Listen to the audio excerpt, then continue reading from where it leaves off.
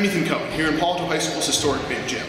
Built in 1928, this building has been home to state champions and Paly greats such as Jim Harbaugh, Jim Luskatoff, and Jeremy Lin. However, under a proposal due to be discussed by the school board Tuesday night, this building could be raised and replaced with a state-of-the-art facility by 2016. Although there is a new gym in the Paly master plan, there are currently no funds allocated for its construction.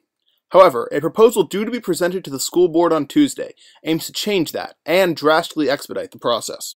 The proposal begins by detailing the outdated state of Paly's athletic facilities, even calling them, quote, some of the least adequate facilities in the peninsula.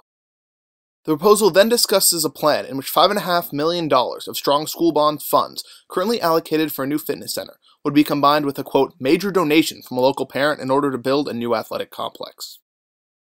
The district and this donor would then enter into a lease-back agreement, where after the completion of the building it would be conveyed back to the district.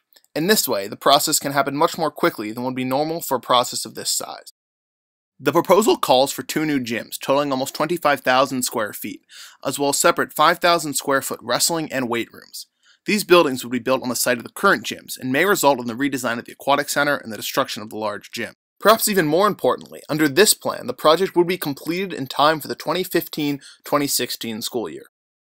In a statement to INfocus, Kim DiOrio, vice principal in charge of facilities, wrote that, quote, this is a fantastic opportunity that will benefit our entire community for generations to come. I look forward to working with the team on making this project a successful one for our school. INfocus will be at the board meeting Tuesday night, so stay tuned for more as this story develops. With this INfocus exclusive, I'm Ethan Cohen.